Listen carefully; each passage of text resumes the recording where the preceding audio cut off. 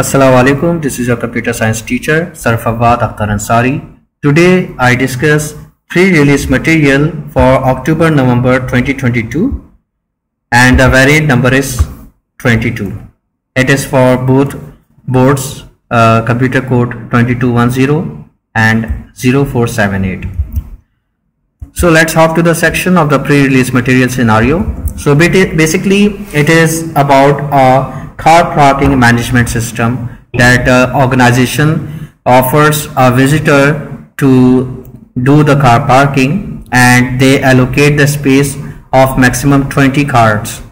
So 20 cars can be parked in the parking, and the user can do the booking of the car parking in 2 weeks, means 14 days. So this is a basic scenario.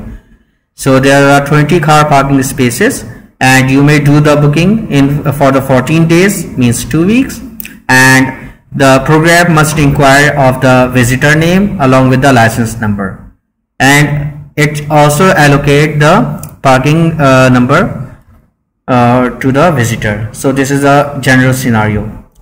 Now if we go to the task 1, so I have already summarized the key points that that are helpful for the students. So this is my solution of the pseudocode. So task 1, what it says, so the requirements of the task 1: data structure capacity for 20 parking spaces, means we have to create an array in which we can store 20 car parking, and 2 weeks indicates that they are talking about 14 days. So we can create an array to store 20 parking spaces. So I multiply 20 parking spaces with the 14 days to get the maximum car parking, which is 280.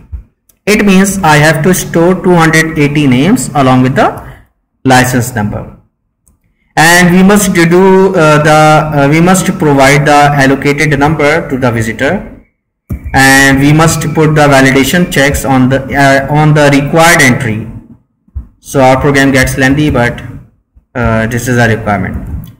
So first step for the task 1 is the variable declaration. So I declare the variable name of visitor, so it will store 280 names. Then I declare the variable license number, it stores 280 values. Booking day 14 days of course. Choice, why I use the variable choice, I will explain you later on. Chosen day, in which the day user wants to do booking, and new parking number will be generated. I will explain you further on in the video. So just discuss about the variables only. So parking space number, our parking space will be allotted in this variable. Then we must count days and count maximum days and count visitor name. These will be used for the validations, so we can restrict the user for the false input. Next is a constant. I use the maximum day or the day maximum, which are 14 days. Maximum car parking are the 20, so I consider it a constant. Then I started a loop over here. The reason is that our variable count underscore days will be counted from 1 till 14 days, and our booking day will be initialized as a 0, which is the default value. Then I close the loop, and then I started a repeat loop. What does this repeat do? It will clear all the variables and initializes automatically whenever we start a new booking. This is the purpose of this repeat loop, because I use another repeat loop. Here it is. So the purpose of this repeat loop is to process the entire booking system whenever the user requires. So this is a heading of the car booking system.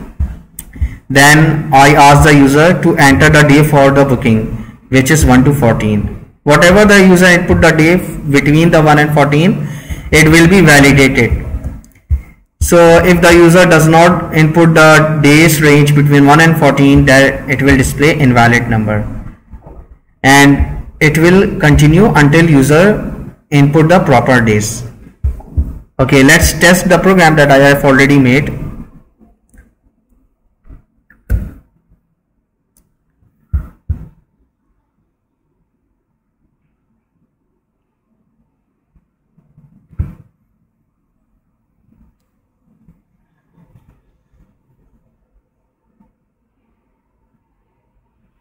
Okay, now this is our day of booking. Let's suppose if I input 15, so it says invalid day number. Now the program restarts. Then if I input 16, it is again giving an error, invalid day number.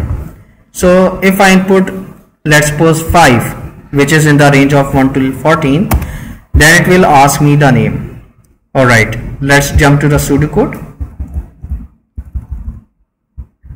Another validation is to check maximum day parking. Like if we have got full 20 parkings and if the visitor wants to do the parking booking, and if it reaches above the maximum parking, which is 20, if there are the 20 values, so if there are above 20 values, so we will not allow to do the booking, so we will say parking not available.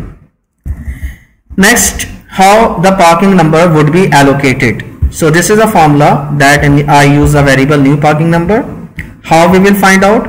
We will check a variable booking day, which is by default 0. We initialize it with a 0, as you can see above here in the loop, if you remember here. So we initialized here with the 0, so default value is the 0. So what it will do, it will do the increment of 1, then our booking number will be generated.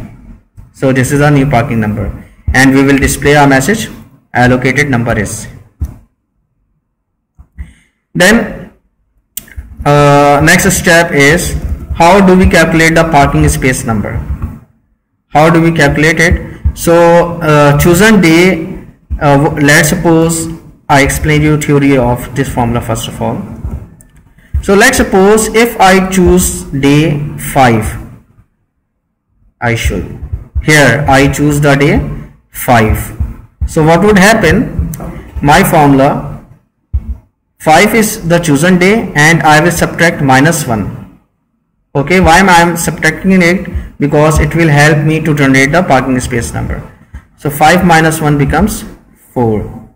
So this 4 will be multiplied by the maximum parking number, which is 20. So 4 multiplied 20 becomes 80. What if you say that there are other numbers, like let's suppose we have already booked 3 values or the 4 values, so our chosen day will be set according to the given values. Like if I have booked 3 values, so our chosen day will become 3, and we will do the increment of 1, so it will become 4. So we have got the value of 80, as you can see here. So according to the formula, we have to do the increment plus 1. So 80 plus 1 becomes 81. But if we have already done 3 bookings, so chosen day is 3 and it will become 1. So it becomes 4. So in this scenario, 80 plus 4 becomes 84. This is how our parking space number generated. Next, it will ask the name of the visitor. As you can see here, it has already calculated the space number and the parking space number and the allocated number. Now it is asking for the visitor name. I input my name and then it asks the license vehicle. Let's suppose it is, let's suppose any random number. Then okay, I explain you here. Then after the generating of the storing the name of the visitor and the license number, our booking date has been accomplished by incrementing 1. Now it will ask us, do you want to continue? And here I use the variable choice.